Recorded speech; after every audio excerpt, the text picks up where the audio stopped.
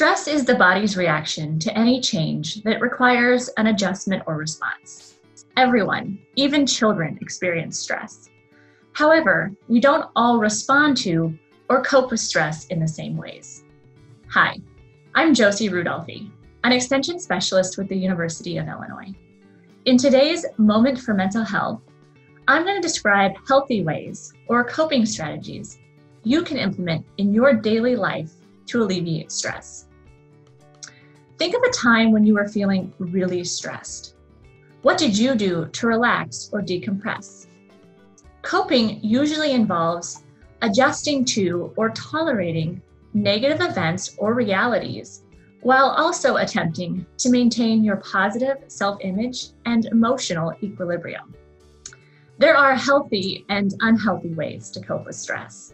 Today, I'm going to recommend 4 science-backed methods to alleviate stress in a healthy manner. The acronym is HURD, which stands for Hobbies, Exercise, Relaxation, and Diversion. H is for hobbies. Hobbies bring a sense of fun and freedom to life and can help minimize the impact of chronic stress. For example, those who feel overwhelmed at work can benefit from hobbies because they provide an outlet for stress and something to look forward to after a hard day or week at a stressful job. Examples of hobbies include restoring farm equipment, gardening, or woodworking. E is for exercise. Virtually any form of exercise, from jogging to aerobics to yoga, can act as a stress reliever. The mental and physical health benefits of exercise are undeniable. Increasing your heart rate above resting for as little as 20 minutes can improve your mood. Walking is often described as meditation in motion, an opportunity to reflect, think, or simply zone out.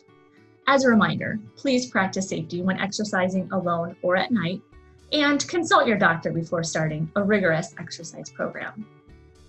R is for relaxation. Many of us assume relaxation is flopping down in front of the couch.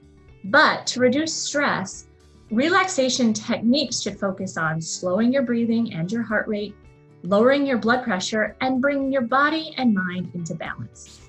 There are a number of smartphone applications and books that can guide individuals through relaxation techniques such as deep breathing or meditation.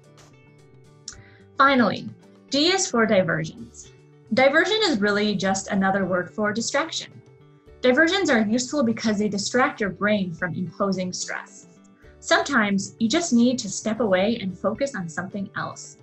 Examples of diversions include watching TV, scrolling social media, switching tasks at your job, or calling a friend or family member to talk about anything besides what might be stressing you out.